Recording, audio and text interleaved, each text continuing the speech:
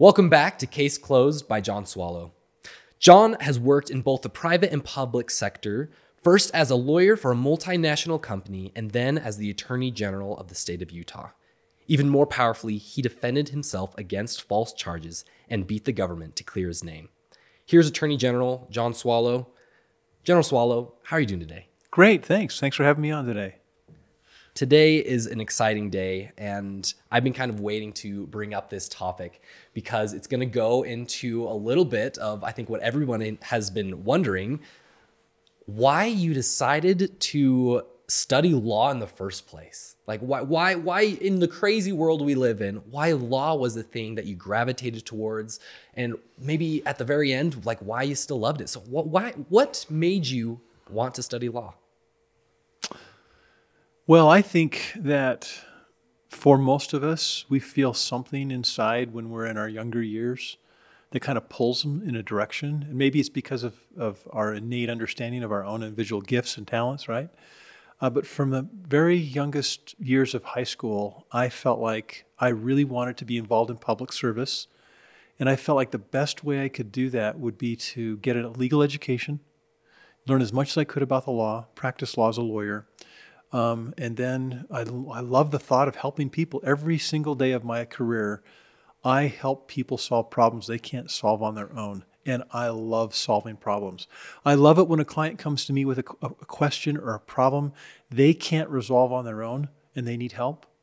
And I just feel so grateful every single day that I have such an understanding of legal principles, because everything about our society runs on legal principles, from injuries to rights to purchases to following the rules that make our society safe and fair for everybody. There is the silver lining through all of that, or maybe the not quite so silver or golden lining is the law and the principles of the law. So I feel like I am blessed to just help people solve their problems, and I'm paid for it. So I love my job. And one of the goals of this discussion and podcast is frankly to help people understand what they don't understand and help educate people so they can help themselves even more than they do currently, because they understand legal principles better than when they started listening. John, you make it feel and look so easy to do what you do. But of course, going to school, going through all of passing the bar, doing all these things, were there some challenges? Did you have some tough times when going through that? Man, I remember the very first final exams in law school. In most schools, as I understand it, at least in my school, they didn't grade us along the way in the semester. Everything righted on a final exam. And I remember the day classes ended and my test would start 3 days later, at night studying with some of my classmates, looking at everything I had to know and learn and asking myself, oh my gosh, where is the parachute? Where is the exit door? I need to jump out of this airplane because there's no way I'm going to survive this. Law school was incredibly challenging. Taking the bar, studying for the bar like I did was incredibly challenging. But the rewards of being a member of the bar, that's what they call it when you're practicing law and license, right? Member of the state bar, and having the privilege of helping people solve their problem. It must be a lot like it feels like to be a doctor, to have someone come in and know that they've got a problem and you can actually send them home better than they were when they came. There's just nothing like it. It's a noble profession. It's regulated carefully by strict rules of ethics and professional responsibility. I know that's not what people see on TV, but it really is. And I feel honored every day to be able to practice law and help my friends, neighbors, and clients solve problems they can't solve on their own. It's euphoric for me. I love that. And for anybody in our audience who might be in law school right now or thinking about it, do you have just a short piece of advice? Like if they're in the thick of it, or if they're thinking about it, do you have just a small piece of advice if they want to be getting into this field? I would say it's all worth it. I thank God every single day that I stuck it out, finished law school, and got trained to be a good lawyer, and have had the rich experiences that I've had in my career. I can't imagine a career for me that would have been more rewarding or satisfying than the practice of law. And all the businesses that I've been involved in as well, and helping people and clients in business solve problems that they have and stay out of trouble, right? That's what lawyers do. Amazing. So you practiced law, but you also made a transition into politics. What did that look like for you? Why'd you decide to kind of jump into that crazy world? What did that look like? Well, it literally is a crazy world, and it's getting worse by the day. When I first got into politics about 25 years ago, I had decided to run for the state legislature in my home state. And I was successful. I became a member of the House of Representatives in my mid-30s. And it was a wonderful experience. It was interesting in that you had to understand that, like any event that you compete in, it's a competitive environment in politics, even once you're elected, because you have to find good ideas and pass legislation and work cooperatively with a team to get the laws passed. And so about 7 years into my legal practice, an opportunity arose where I was exposed to how to campaign for office and what office I felt like I would be good at in the legislature. I had some friends that I had made that helped me through that process. And before I knew it, a year later, I was taking the oath of office as a newly minted representative. And it opened up a whole new world for how government works. In fact, I've often felt since then that I wished every single citizen in this country could have at least a one-year experience in the state legislature. They would understand so much more about society and how it works and how government is funded and how programs are funded and how much money it takes to run government and how government power can be abused and how government programs can be bloated and be very cost ineffective, if you know what I mean, very wasteful of our sacred taxpayer dollars, how freedoms can be compromised or protected by laws. I wish every single person could have a year to really understand how it all works. I think we'd be a much better society if that were the case. And I am grateful I had that experience for 6 years in the state legislature before I became the Attorney General of the state. I totally agree. I've never heard anyone say, like, you need to, like, it would be so amazing if everyone could be in kind of that office. Mostly what I hear is like, everyone should work fast food for 2 weeks just to be able to appreciate it. But I think it's the same law. I think it's the same principle that if everyone just kind of stood in the shoes of the people that try to make things better or try to help the world be a little bit smoother, I feel like people would understand each other a lot better. And I feel like a lot of problems could be more understood and maybe resolved a little bit easier. That's well said. I remember the first time I introduced a bill in the legislature. It was a very inconsequential bill, but someone brought it to me, and it was a law that I introduced and passed, that required that when you are on a bicycle and passing a pedestrian, you had to give an audible warning, or it was, I think, a misdemeanor or something. Now, I'm not minimizing that by saying that, but it wasn't a very difficult piece of legislation. It seemed like a common sense piece of legislation for me. But it really taught me that laws can impact our rights and our liberties in society. And so as I was passing that law, the thought occurred to me, what gives me the right as an individual to introduce and pass legislation that impacts my neighbor? What gives me that right? And the answer is the Constitution. Under our representative form of government, our Constitution and the laws that are passed under that empower a representative. So the people in my community, they gave me the right, the authority through the Constitution and through their vote to represent them with their voice on Capitol Hill. That was the power that they bestowed upon me, a sacred trust, really. And I took that very, very seriously as a member of the legislature, because I asked myself, here I am introducing a law, here I am voting on laws, and what gives me that right? And the answer is, the people gave me that right. And it was a sacred trust and a great experience. Like I said, I wish everyone could have it.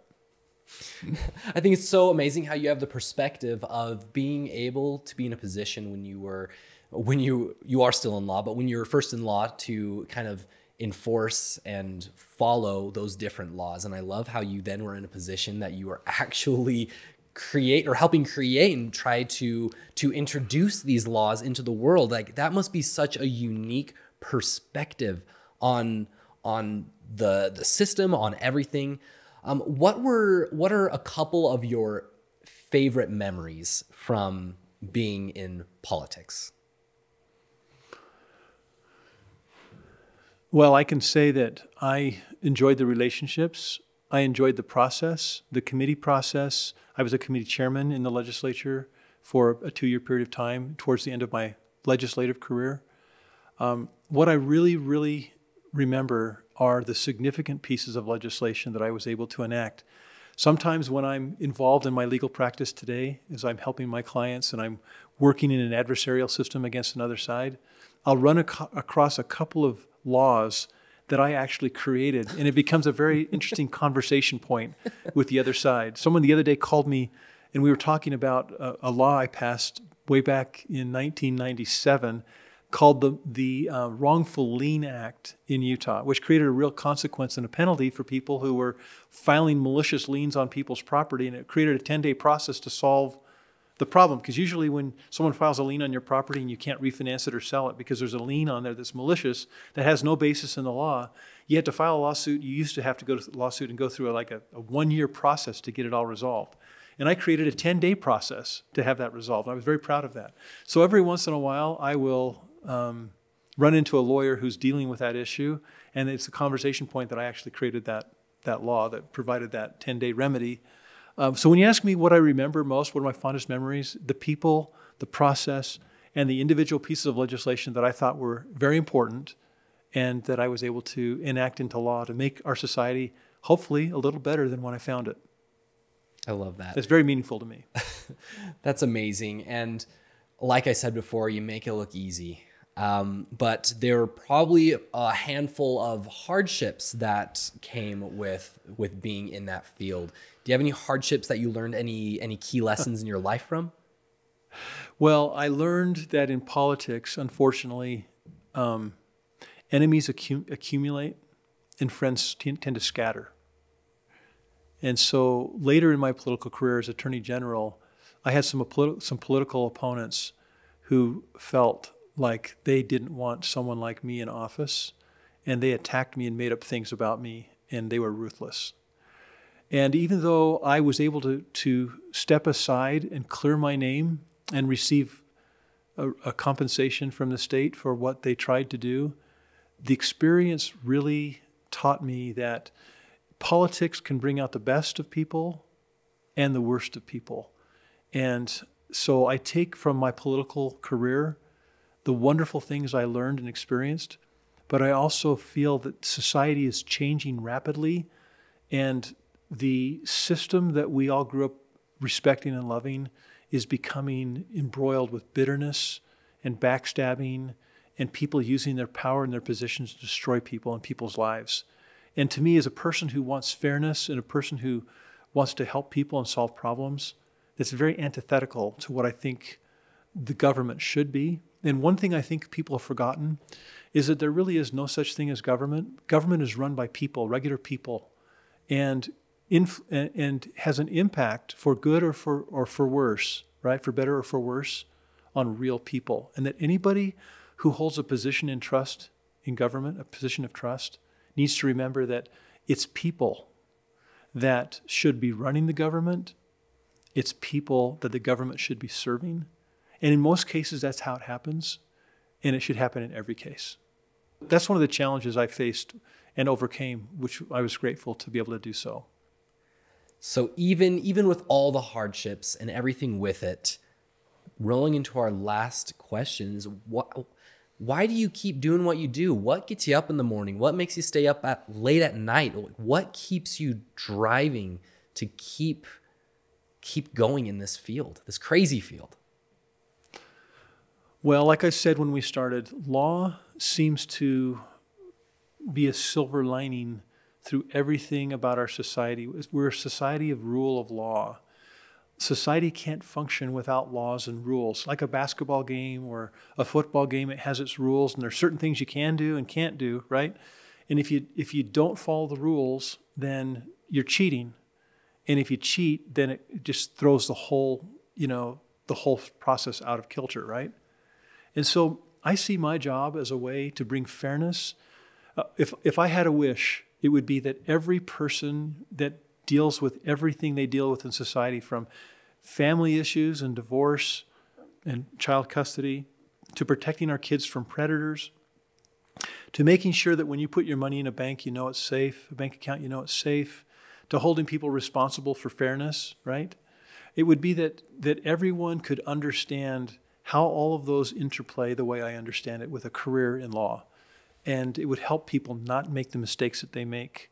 And my job as a lawyer is to advise people so they don't make mistakes, and then to help people who have a cause of action, who've been injured in an accident, for example, or hurt, or who've been abused or taken advantage of, or who are trying to decide what to do with their assets when they die.